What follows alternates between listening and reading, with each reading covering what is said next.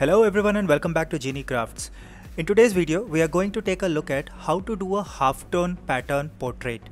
The video is divided into two parts. In the first part, we are going to see how to generate the halftone stencil, and in the second part, we'll talk about the various techniques that can be used to get this halftone portrait right.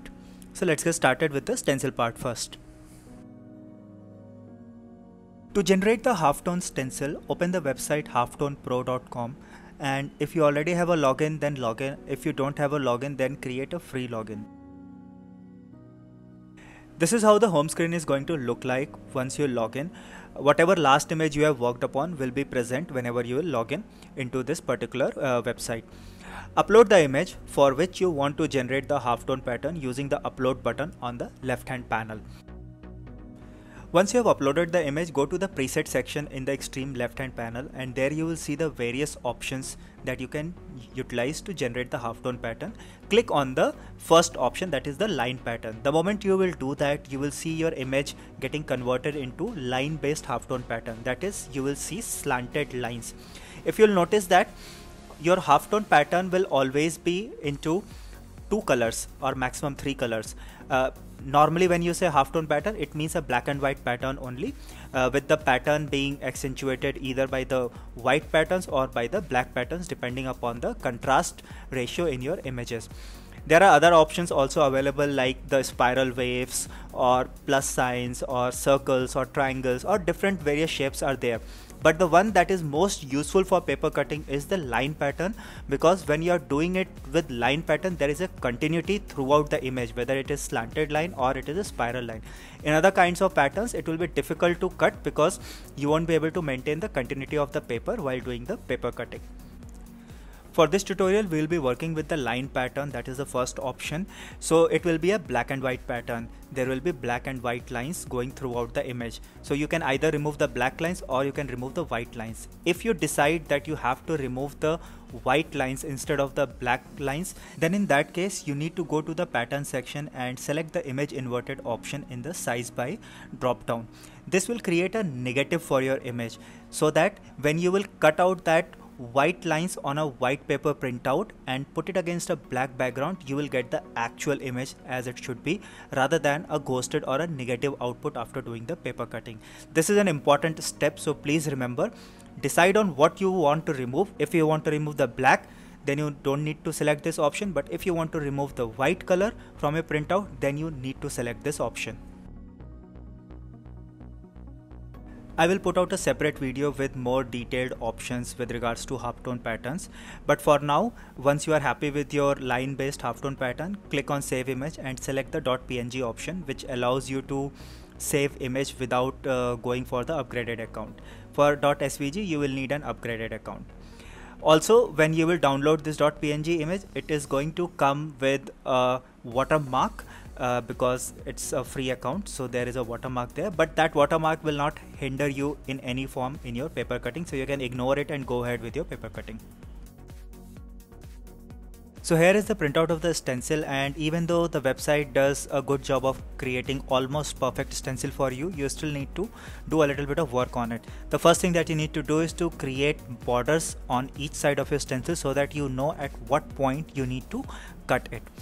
Once you have done that, then depending upon what color you have decided to remove, you need to check if the other color lines are entirely interconnected from one end to the other end.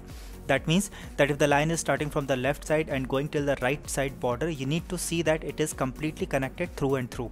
If it is not, then in that case you can use a white pencil or you can use a white gel pen, and using your scale you create a connected line path. Don't worry, it will not ruin the final effect of your stencil because you are just creating a thin line, but you need to do that so that all the white lines, which in my case I am not cutting out, are connected through and through. You might ask that will it not work if I will not connect it? It will still work if you will not connect it, but then it will become very difficult to handle the paper cutting as you cut more and more lines. Since this is all line based, so your stencil is going to become very fragile very soon. So even when you are just halfway through the paper cutting of this particular stencil, it will become very difficult to handle the paper, as the entire paper is going to become very fragile. So it's good that the color that you are not removing is interconnected, on both the ends completely. Once you have readied the stencil, then move from one corner and move towards the diagonally opposite corner in a sequence. Do not break the sequence. It will become very difficult for you to handle the paper if you do not cut it in a sequence. Also, you will notice that there are a lot of very thin black lines and very thin white lines. Since we are removing the black color, so while cutting, even if you break the black lines, it is still okay, because anyway you have to remove them from the stencil. But when you come to the thin white lines, you have to ensure that you are not breaking them, because these are the ones that you are keeping and not cutting out. So ensure that these lines do not break. Also, at the start you can do the diagonal cuts on the different lines and then remove them from the borders in a bulk. But as you proceed in the paper cut, do not apply this technique. Remove each line completely and then proceed to the next line. Like you saw that at the start it was very simple, so I removed the lines in bulk, but going forward I'll be removing each line completely before I proceed to the next line. One of the ways to ensure that your lines do not break is that first of all, do not rush it. Do it very slowly and very carefully. And second, keep your thumb very near to the point of the blade as you proceed down the cut. Ensure that your thumb is also moving alongside with the tip of the blade. It will ensure that your thin lines do not get stretched out and break due to the stress of the cutting.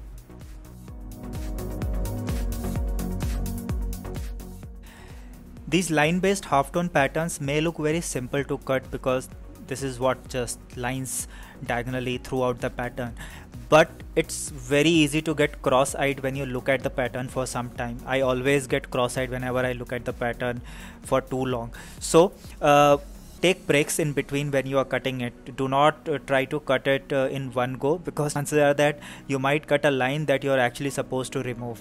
So carefully start with each line and see carefully where you are going to cut, and only then start with the cutting.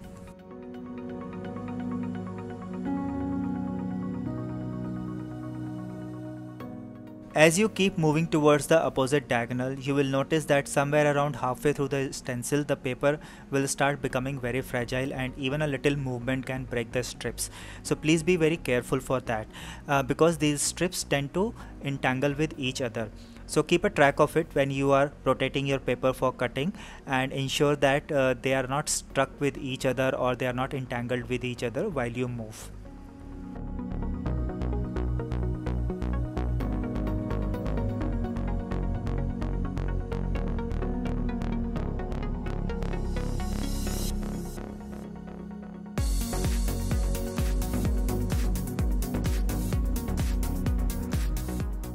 After you have removed all the black strips, now it's time to cut a border around your stencil so that your final halftone portrait paper cut is ready.